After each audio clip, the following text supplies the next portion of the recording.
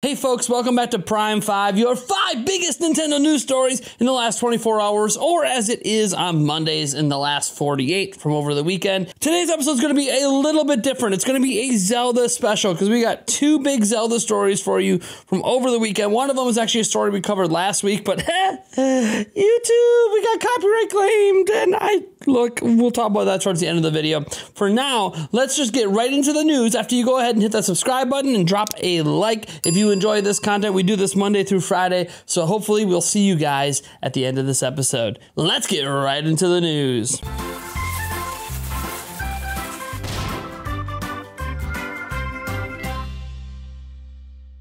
So our first story deals with a canceled Zelda game. We've covered this before, this Heroes of Hyrule game that was supposedly pitched by Retro Studios to Nintendo. But now we have additional details on this I want to go over because DidYouKnowGaming dropped their highly detailed video on this. And I really suggest you take the time to go watch it because there's a lot of good stuff in it. And we'll be using clips from the video throughout this description. But let's get right into it. And Heroes of Hyrule was a Final Fantasy-style tactics game pitched to Nintendo from Retro Studios in 2004. Link was not the main character, but was an NPC.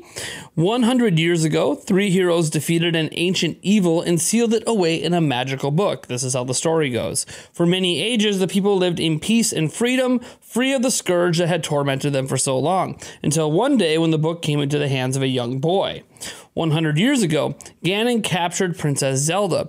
Link sets out to rescue Zelda, but Ganon's forces ambush Link and capture him. 3 of Link's friends went on an adventure: Dunar, the Goron, Seraph, the Rito, and Krell, the Zora.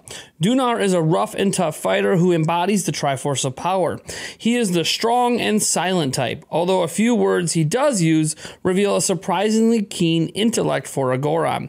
Seraph embodies the Triforce of Courage. She's patient, helpful, and warm-hearted. She's remarkably brave and fiercely loyal to her friends. She was the first to discover that Link was kidnapped by Ganon's henchmen, and she organized the heroes in their quest to rescue Link. Krell embodies the Triforce of Wisdom. He is the brains of the party, and he makes no attempts to hide that fact. Although sometimes he comes across as a cynic and arrogant wisecracker, it quickly becomes clear that his abrasive personality is little more than a mask, which barely conceals his warm heart and deep and abiding loyalty to his friends. After many adventures, the heroes defeated Ganon and rescued Link. Ganon retreated into a magical spell book called the Book of Ganon. The book is actually Ganon's spellbook, which he created as an instrument to enhance his evil power. Ganon infused this book with his own life essence, which allowed him to become much stronger when it's in his presence. After Ganon's defeat at the hands of the heroes, he cast his soul into the book, which allowed his spirit to live on in a badly weakened state. The heroes tried to destroy the book by burning it, but its pages would not catch fire.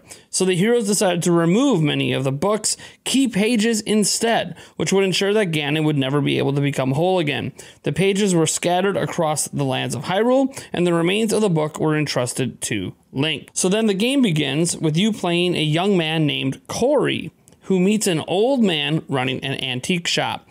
100 years pass. The old man one day has to leave the shop in a hurry, and he asks Corey to watch over it. Corey eventually discovers a secret room in the shop where the Book of Ganon is hidden. He reads the book, which tells of the events that happened 100 years ago.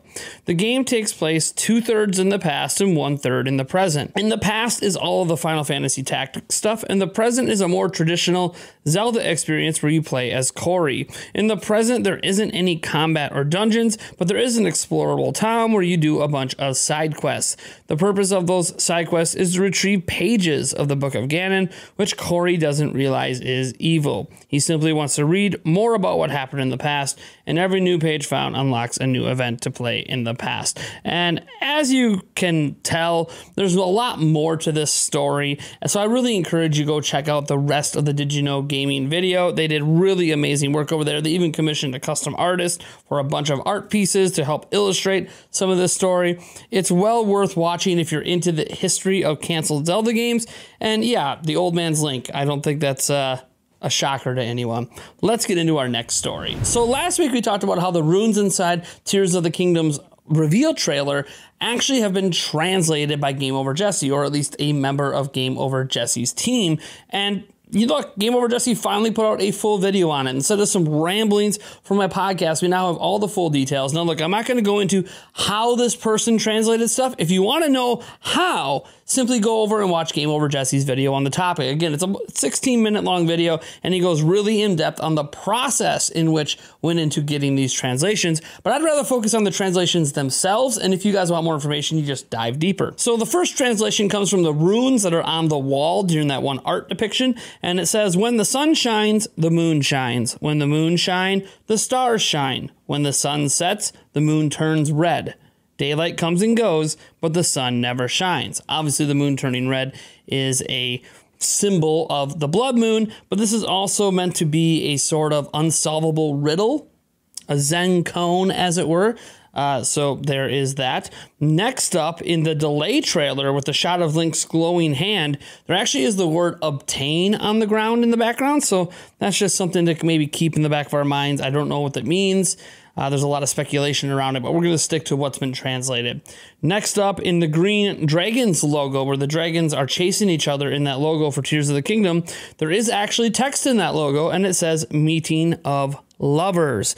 Now, there's additional text as well in the dragons that are on the doors that Link opens up in the trailer that says building of counselors. Now, this is actually more of a rough translation, and most of this is exactly the same information I gave you guys last week. The reason that we're revisiting this is because that video got copyright claimed, because we had a Google Stadia story in there with some clips from a Google Stadia trailer that Google owns that we got off the official Stadia YouTube channel, and a completely unaffiliated party decided to copyright claim that trailer. And then they tried claiming, when I disputed that, oh, we're not copywriting the trailer, we're copywriting what you're reading. Well, what I was reading was the official blog post on google.com for the closure of Stadia.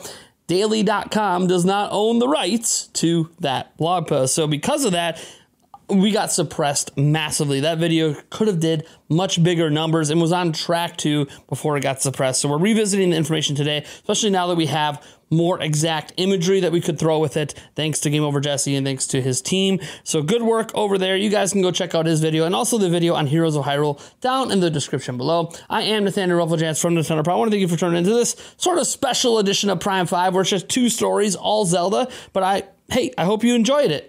Look, folks, we'll be back at it again tomorrow. And yeah, peace out.